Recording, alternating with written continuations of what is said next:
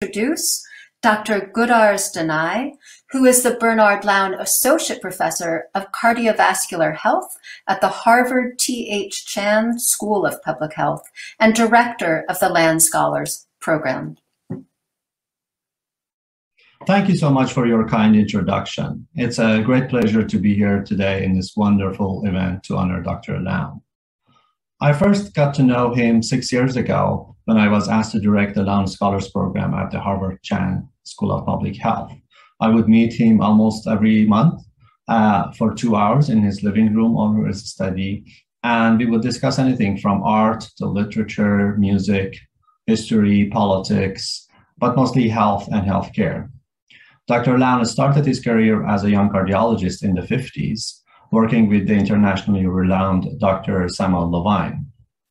He soon noticed a deadly interaction between Digitalis, a heart failure drug, and the other drugs that were used at the time to treat heart failure. He also challenged the conventional wisdom of resting the heart after a heart attack by immobilizing patients for weeks, which he noticed would increase the risk of blood clots and mortality. When he invented the armchair treatment for heart attack, he was mocked by many of his colleagues. But when they noticed that this led to 30% lower mortality, this became a standard treatment in many hospitals and eventually led to the establishment of coronary care units, which are now in many hospitals around the world. He continued his work by inventing the DC defibrillator, which is now used by many patients around the world and saving millions of lives, including his own life, when he suffered an arrhythmia in 2013.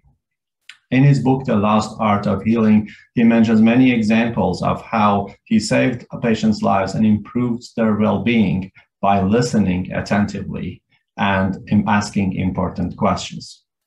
His devotion to helping others live healthy and happy lives was not limited to his own patients. He cared about the entire humanity.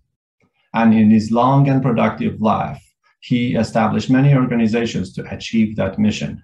These include the Lown Institute, Satalife, the Lown Scholars Program, the Right Care Alliance, and many, many others.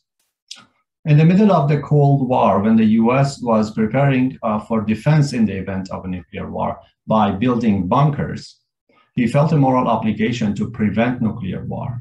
Therefore, he organized physicians starting from his own living room and established effective organizations that are still fighting the nuclear war, including the two hosts of this meeting, IPPNW and GBPSR.